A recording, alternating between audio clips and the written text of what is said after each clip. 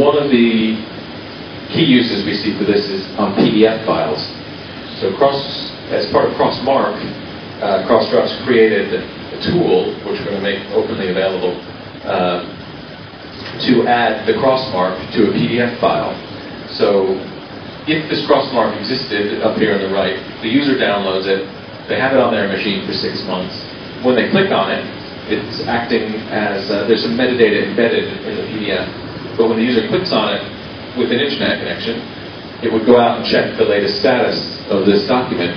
So in this case, there are actually some updates available. It gives a link to the update, but it also gives a link to, permanent link to the version of record on the publisher site, because they're sitting in the PDF, they want to go back and see the correction and get the most up-to-date information about the article.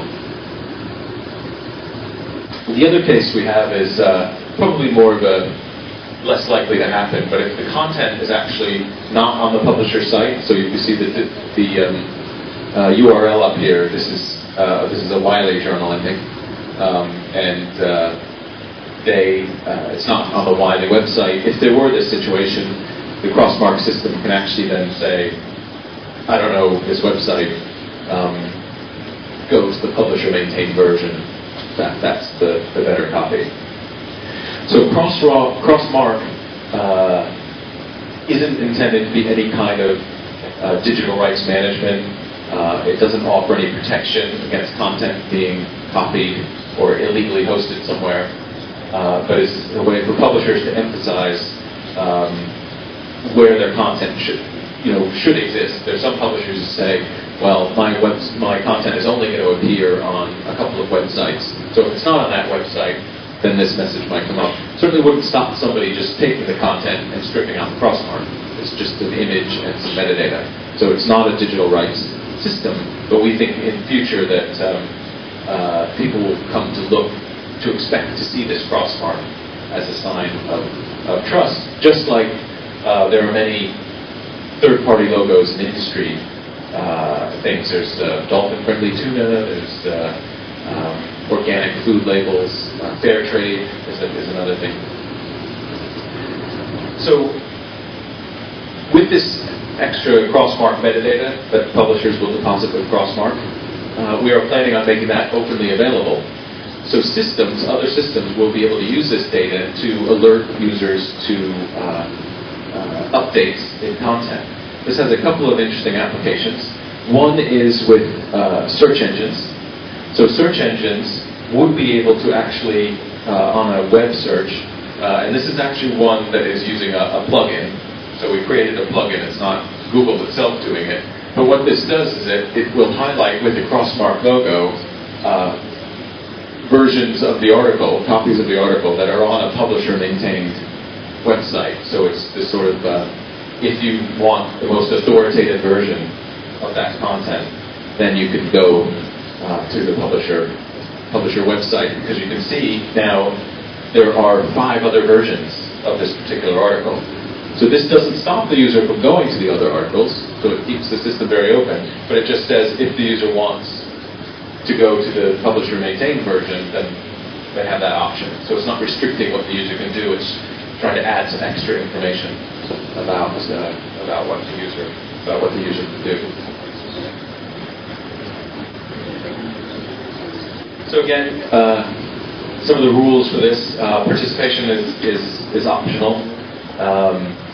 When publishers join, they've got to maintain their content, obviously. They've got to keep the metadata up to date, and we're going to have some about displaying that CrossMark logo. There are going to be some rules about that. And basically, anything with a CrossRef DOI can have a CrossMark. So it could be journal articles, book chapters, anything the publisher wants to apply it to. Any type of content the publisher is taking responsibility for. So what's the cost?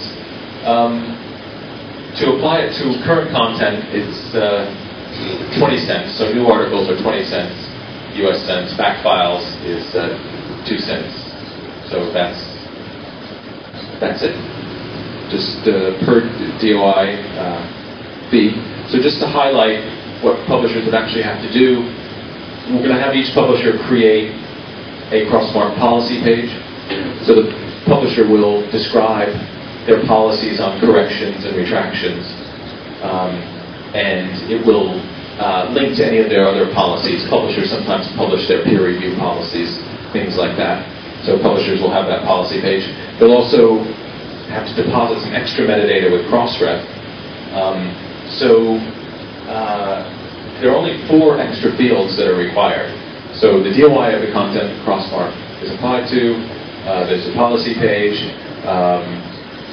and then if there are any updates, that has to be included in the CrossMark metadata. So when it comes down to it, it's really only 3 or 4 extra fields that can then be deposited with the regular CrossRef deposit to enable the CrossMark functionality.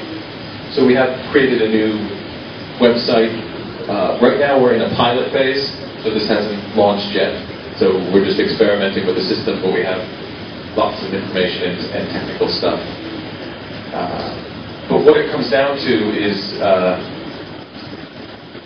we are, as part of this, publishers need to embed some extra information in their HTML pages, and that will enable CrossMark.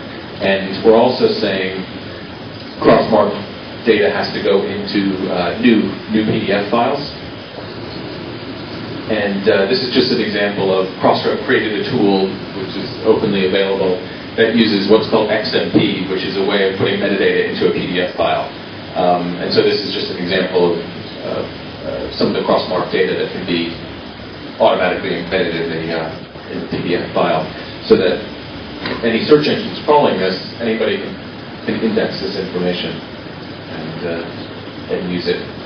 So, of course, there'll be the CrossMark logo, which will be displayed on HTML, article, and abstract pages, and of course in PDF articles as well. It's very important. And we have another tool called PDF Stamp that, in a batch way, will enable the CrossMark logo to be inserted into existing PDFs. But there's no requirement to go back and do old PDFs or anything like that. So we're hoping to make it as easy as possible for publishers to do this. So a key area then also is publishers have to decide on what, if any, extra metadata they want to put in to display in that CrossMark tab that I showed.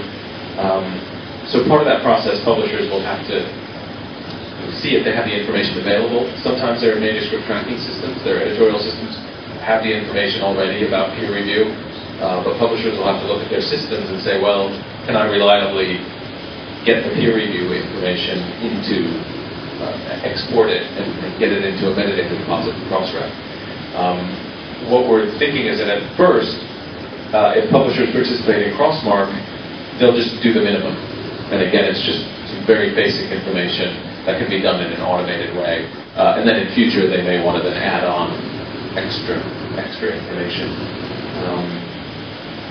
But so we've got 4 publishers who are starting a pilot now. We're hoping within the next couple of weeks to go live, have one of these publishers actually go live with a CrossMark on their content. We're looking right now at a phase 2 to expand it to some more publishers. And at the moment, this says we're at a launch scheduled for mid-2011. That's looking more like the end of 2011. As often happens with these projects, they take a little bit longer, but we've been doing a lot of usability testing. We've done research and had researchers look at examples of these articles. We've talked to librarians. We've done a lot of background work to make sure that the system works as effectively as possible. So we're hoping to launch, and I think that this has great potential. And again, it just ties into a lot of the themes about trust and scholarly publishing, and that the scholarly publishing industry having this logo to help identify publisher-maintained versions of content will really help distinguish scholarly content from other types of content, less less high quality content on the internet. And so we're hoping that this is a nice internet-friendly, end-user-friendly way to enable this to happen. So,